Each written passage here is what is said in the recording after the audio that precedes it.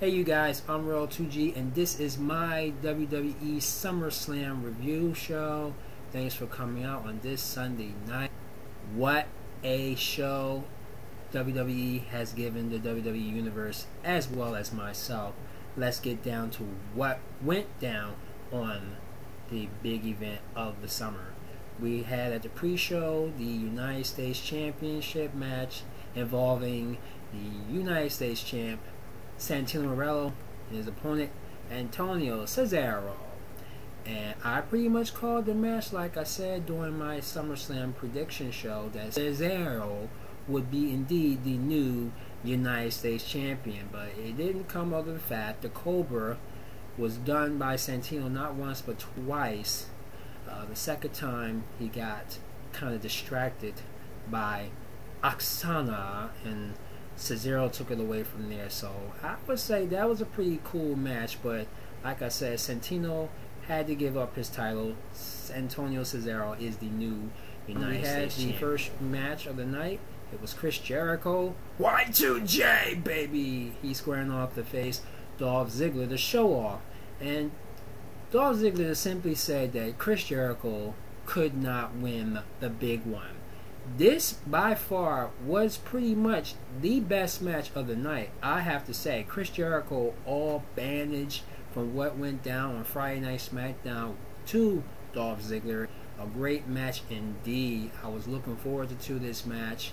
I said Ziggler would have won this match. I think Chris Jericho would have just gave up and might have left, but it was Chris Jericho with the guts and determination that he is.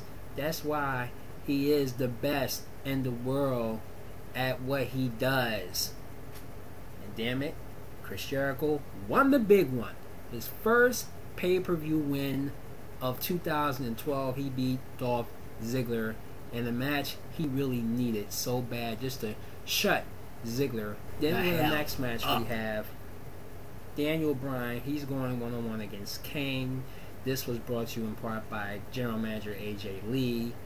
And I simply said that Kane would win this match, but indeed he did not. It was a pretty cool match, but Daniel Bryan and Kane, good chemistry. They've been wrestling each other half and half so far this past year. And Daniel Bryan, after he got taken down in the chokeslam, he was able to do a roll-up pin on Kane, and he beat Kane. Kane was so livid with himself that he went into the back, and Josh Matthews was trying to figure out what was going on with Kane. He assaulted Josh Matthews. We get the next match. It's for the Intercontinental Championship. It's The Miz. He's going one-on-one and defending his title against Rey Mysterio. Like I said, what the hell does Rey Mysterio need with the Intercontinental title? Really much of nothing. He was trying to see if he could do it to do it. Well, I predicted that The Miz would retain the title, and he did just that. It was a pretty good match, like I said, but if you notice, Rey Mysterio came out looking like the Dark Knight. He had his little mask on. He had on his black cape, like he is Gotham City's own crime fighting machine, but it's San Diego's crime fighting machine because he's from San Diego. So I pretty much suspected that Miz was going to retain the title anyway. He did put him in the 619, but that 619 turned out to be the bone-crushing skull finale that Miz just did away with Rey Mysterio, and he won that match. Pretty good match, but Rey still couldn't get the job done. Miz retains. So we get Sheamus, the World Heavyweight Championship match. He's going against Alberto Del Rio. First, this match was called off General Manager Booker T last week due to Sheamus being attacked by Alberto Del Rio's henchmen, who they thought was going to take him away because he needed to be deported back to Mexico. But I guess after what happened on Friday Night SmackDown, Chris Jericho losing to Alberto Del Rio in the main event, that's why Booker T did reinstate this match. So Alberto did get the match against Sheamus, and like I said, it was a really tight match. Sheamus head-to-head with Del Rio, because Del Rio has been really attacking Sheamus on all cylinders the last several weeks now. And so here we are at the big one. Sheamus, I have to say, really did win this match. But it was the controversial, the foot, not the foot, but the shoe off by Del Rio over the hands of Ricardo Rodriguez, and it backfired, and Sheamus, with the referee's back turn, hit Del Rio with the shoe, and he ended up pinning him 1-2, but Del Rio's foot clearly touched the rope, but the referee didn't see it, and Sheamus won the match. So I think Del Rio is probably going to protest this tomorrow night on Raw. Sheamus retains his world. Then we get the tag team championship match. You got Kofi, Kingston, R-Truth battle against PTP, PrimeTime players.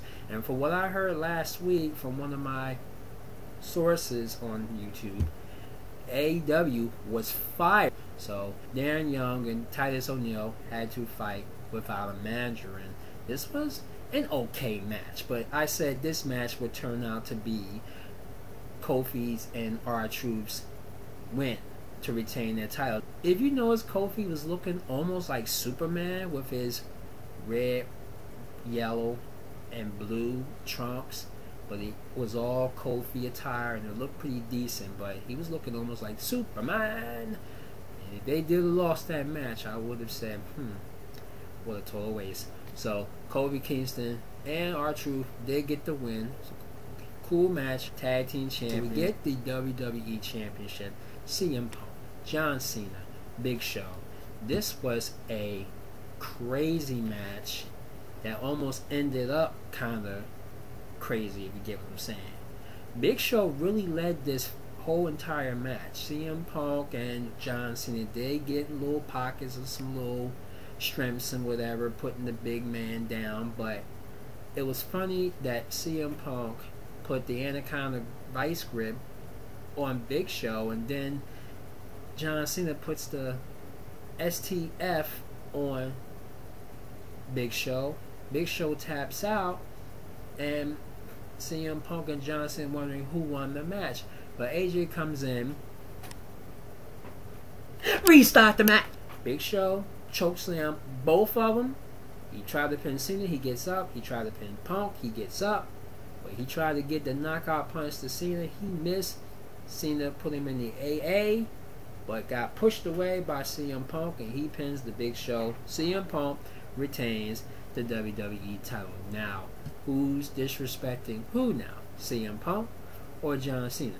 You be the judge. The main event, which is known as the Perfect Storm, Triple H, before the match, early during the pre-show, told referee Scott Armstrong that let us fight. Let us fight. No count out, no disqualification. Match will be won by someone tapping out or somebody being pinned. I gotta say, Brock Lesnar, Triple H fought their asses off.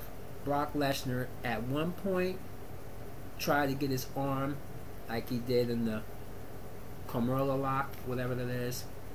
Camilla lock, I forget what the lock is. But anyway, Brock Lesnar led this match. Brock Lesnar got hurt a few times. A few times he was complaining about his stomach, because the man has been complaining of stomach issues in the past, even when he was with the UFC. So Triple H put him in the pedigree. Brock broke out. Triple H got put into the F5. He broke out. I had to say that Brock Lesnar, as much as I hate his ass, he had to win this match, because he lost to John Cena at Extreme Rules. He was not going to lose to Triple H. So he put him in the Kimura lock. Triple H tapped out, and I think he broke his arm again. We're not sure. We have to see tomorrow night. But Brock Lesnar wins. Does this mean, is this the end of Triple H's in-ring career? Because he is the CEO of this company. We will know all this and any other answers tomorrow night on Monday Night Raw. I have to say, this was a decent SummerSlam. In spite of, got the theme song for SummerSlam, Don't Give Up. Kevin Rudolph, you call yourself a multi-platinum singer? You was a mess. Oh my goodness, I had to walk away. Like I said, a decent show, an 8 on my half, even though Triple H lost, and I said Brock Lesnar had to win, and he did just that. So what did y'all think about SummerSlam 2012? Let me know what y'all think. Post your comments. I will see you back here tomorrow night after Monday Night Raw. Thanks for watching, and I will see you again real soon.